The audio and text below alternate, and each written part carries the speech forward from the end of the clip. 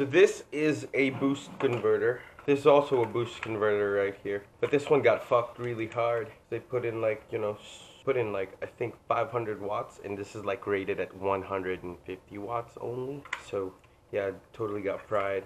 So it's broken.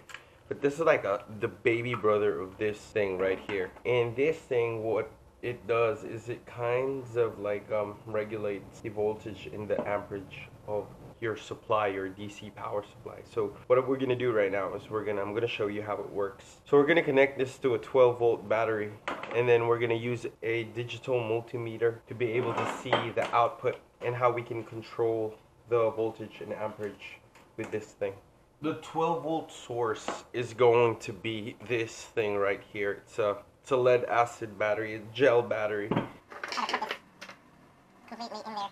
Just make sure that it's connected somehow. There you go. And then, oh snap. So here's another thing that you could use. Is a alligator clip. Hold on. So the red one goes in here. Blue, yeah. It's pretty snug in there. So connect with the red wire. Essentially, it would be super nice if you could put a fuse in between all the connections to protect the device. See, this is why I hate using alligator clips. This brand of alligator clips just keeps on slipping. This brand of alligator clips might be, you know, bad or something, but here's how it's gonna go. Look, I wanna show you. Okay, so it's not working. Why is it not working? Okay. So I think one of the wires are bad. There you go. Works. It's like you press set here and it stops the whole process. You can set your limitations right here, so it could be 3 amps, and then it says 28 volts. So the whole output from 12 volts DC is limited to 28 volts on the output side and at 3 amps. So if we turn it on, you can see that the output 28 volts, and here it is. See?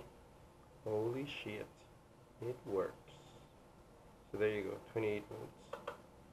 0.01 amps because we're not using anything, we're not running anything through this side. And then we'll try to pump up the voltage.